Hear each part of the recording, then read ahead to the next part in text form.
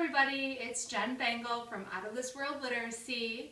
I'm joining up with a bunch of my blogging friends over at the Primary Chalkboard for a YouTube party.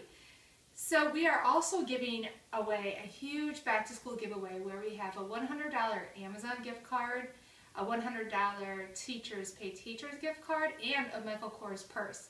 So if you are interested in winning any of those, you should check out our collaborative blog over at the Primary Chalkboard. And you also will get extra points if you enter the secret code from each of my friends' videos that we're going to tell you. There will be a secret word at the end. So I have a back to school tip for you today, and it's something we just started doing in our homeschool setting where we find interesting quotes and we make quote books. To start our lessons on using quotes and making quote books, we did a mini lesson on different places that we could find quotes. And this is the list that we came up with, but I'm sure there's more that your class could come up with as well.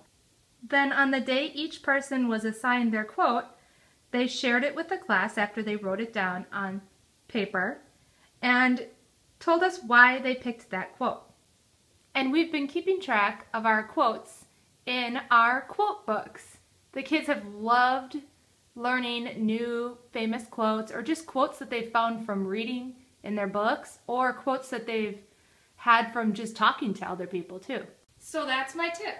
Quote books are a great way to start the day and get all kids involved and sharing their thinking together. Plus, they're just fun.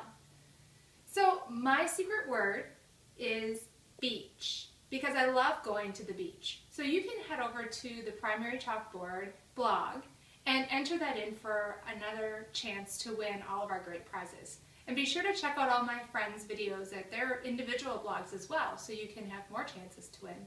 And I hope you all have a great first few days back to school.